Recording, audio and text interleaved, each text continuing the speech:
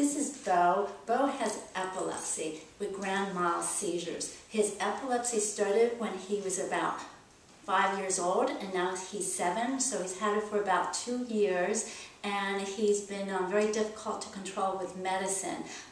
When he does have seizures, they're grand mal, which means he usually flips over, looks like he's running in place, foams excessively in the mouth, and flips. If you want to see a dog having a seizure, there's a lot on YouTube, and I suggest you take a look if you've never seen a dog have a seizure.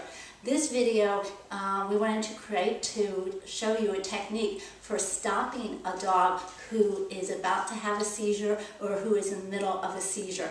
It works for my dog. I don't know if it would work for anybody else's dog, but I thought it'd be good for people to know. I've done this in various times and places.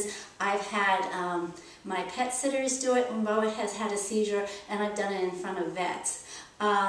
What I do, and I guess the way it started was Bo started having cluster seizures, and I just got really upset, and I grabbed him in a bear hug, and I said, "Bo, stay with me, stay with me," and he stopped having a seizure. And what I think, so I've tried that every time he's had a seizure, and it always works. If he's about to have a seizure, it stops it even if he's in the middle of a grand mal seizure.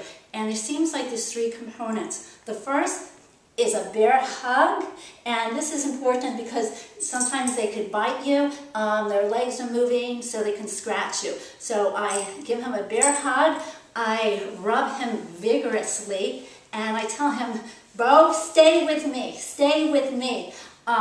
Stay with me is actually also a command that I use. Instead of saying come or heel, my command is stay with me. And so I don't know what part of this is working or whether all of it just works together.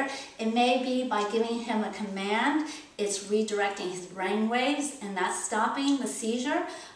It could be the bear hug, it could be the vigorous rubbing, it could be all of it. But again, what I do is I grab him like this, keep the sharp claws and the teeth away, I rub him vigorously, and I give him a command.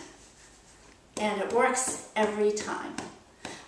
It doesn't keep him from having seizures, and so he has to continue being on the medication, but it does stop the seizure.